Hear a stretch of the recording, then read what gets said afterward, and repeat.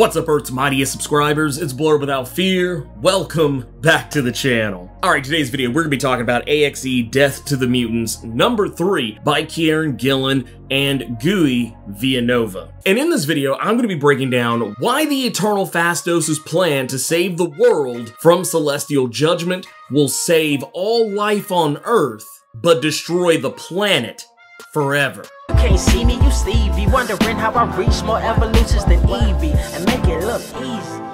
Phastos has come up with a plan, and he is going to do something kind of similar to what the other Avengers, X-Men, and Eternals are doing that we've already kind of seen taking place in both the A.X.E. Avengers and A.X.E. X-Men one-shots, and that is going on a clandestine stealth mission. Whereas in the case of the Avengers, the X-Men, and the Eternals, where they're taking a journey into the center of a celestial, Phastos is taking a journey into the center of the Earth. The machine that is Earth is being infiltrated by Phastos, and with a lot of the machine's help, because as we have learned over the course of not just even Judgment Day, but also over the course of Kieran Gillen's Eternals run, the machine that is Earth has largely been a bystander in a lot of this, and now that the world is facing celestial judgment, the progenitor has judged the machine as unworthy itself, and is now trying to activate the machine's self-destruction protocols. But the machine is fighting back, and kind of similar to what we've seen with characters like Zyme the Mimitar and some of the other members of the Hex, how they all kind of speak with a more modern tone as what you would probably imagine them speaking, them being beings who have existed for billions of years. The Earth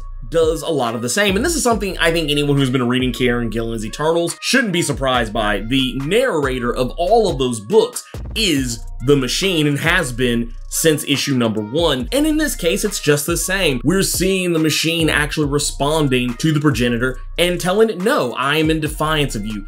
You may believe that you have some power over me, but that doesn't mean I have to do exactly what you ask me to do. While the machine's fighting back against the progenitor is a great act of defiance, it's not something that can actually be done just on the machine's will alone. Phastos has to break into the center of the machine, get past its fail-safes and checks and balances and its own version of Norton antivirus security to get to the core and reboot the machine. And this is something Phastos is actually able to do. That's not really the surprise. The surprise is the result of what happens when Phastos reboots the machine. The planet Earth itself is 4.543 billion years old. It has had a long time to sit and marinate over all the various comings and goings and events of the entirety of its lifespan, and while it's watched over humanity, it is also watched over the Eternals as well. And the thing that's very heartbreaking about this is that the machine knows what comes next. It knows that once Phastos flips that switch, it's over for the machine. And the reason why I say that is it's not because the machine is going to be actually physically destroyed. The machine is going to be rebooted no different than if you reset your phone to factory settings, if you took your computer and did a complete and total wipe of it and put it back to Windows default. The machine has learned so much over the course of that 4.543 billion years of life, and all of that information is about to go away, because as Phastos flips the switch and then later asks the machine, how are you feeling? What's going on with you? The machine doesn't know how to respond, because all of that learning and growing that the machine has done over 4+ billion years, it doesn't have any of that anymore. The machine is no longer the carefree and affable narrator as we have known it over the course of Kieran Gillen's run of Eternals.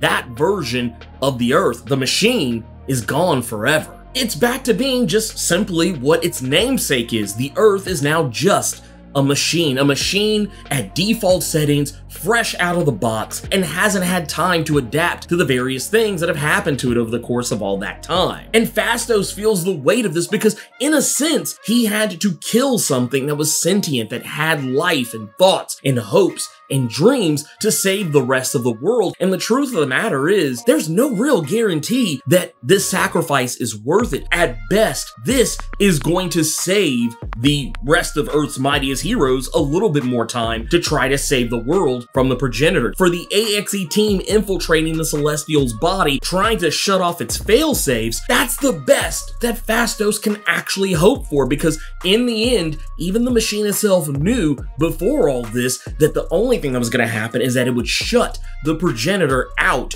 of its systems. This was all simply an act to buy time. And while some people may or may not care about the fact that the machine has been reset, I think it's actually a great loss, because that was also one of my favorite parts of Kieran Gillen's run on the Eternals, was the machine, how likable and charismatic it seemed to be. So yeah, it's a huge loss, and this is actually just one of many status quo changes for the Eternals, because despite the fact that the progenitor was unable to actually destroy the machine that is Earth, it was actually able to shut down all of the systems in place in Olympus, which is the Eternals' home base, that allowed them to be resurrected. Icarus was actually mid-resurrection and was completely cut off from being fully resurrected. He actually got what he wanted, and that was death to the Eternals. Any Eternals who die after this point are not going to be resurrected, at least not by the machine. The only Eternal that managed to escape the destruction of the resurrection protocols that the Eternals had for themselves was Zyne the Mimitar, one of the Hex who we got a little bit of insight into in one of the previous issues of A.X.E. Death to the Mutants. Zyne the Mimitar was not fully resurrected, but just enough of her was recreated that she could escape from Olympus and get back to Krakoa, not to try to destroy it, but to try and find some kind of common ground, which I thought was a really awesome instance in this, where the Hex were basically being used as tools and weapons, and Zyne is choosing to have some sort of autonomy in all this as opposed to just being a weapon created for war. Zyne is actually trying to make peace with Exodus and actually succeeding in it, them both bonding over their shared love of 12th century poetry. I love how over all this time, the Eternals and the X-Men, who largely don't have as many interactions with each other as you would probably expect, you would see the Avengers and the X-Men interact more so than you would the Eternals and the X-Men, but them actually finding a common ground, having just recently gone to war with one another, trying to kill one another, and now suddenly, even Exodus, who is the most zealous of all mutants, actually taking a step back and hearing out what Zyne had to say, as opposed to just going straight to war, knowing good and hell well that it would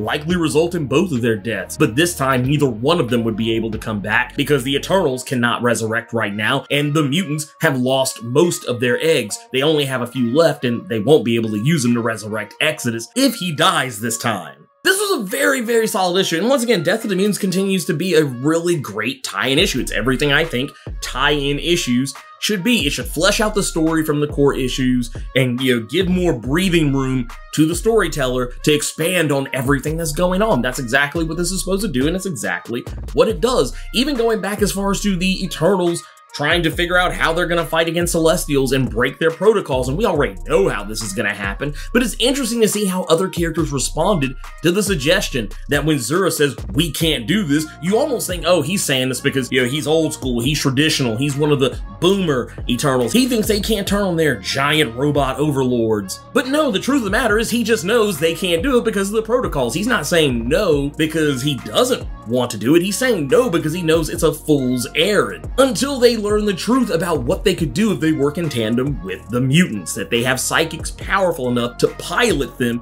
in such a way that they wouldn't have to worry about the protocols in the first place. And once again, this stuff we already knew, but it's fleshing out those ideas, and I think that that is just fantastic. But anyways, that's everything I wanted to talk about with A.X.E. Death to the Mutants number 3. If you haven't been keeping up with A.X.E. Judgment Day up to this point, check out this playlist right here to get caught up on everything. And if you want to know more about the Eternal Phastos, check out this video down here. In the meantime, let me know what you thought about A.X.E. Death to the Mutants number 3. Keep it plus ultra, and sound off in the comments.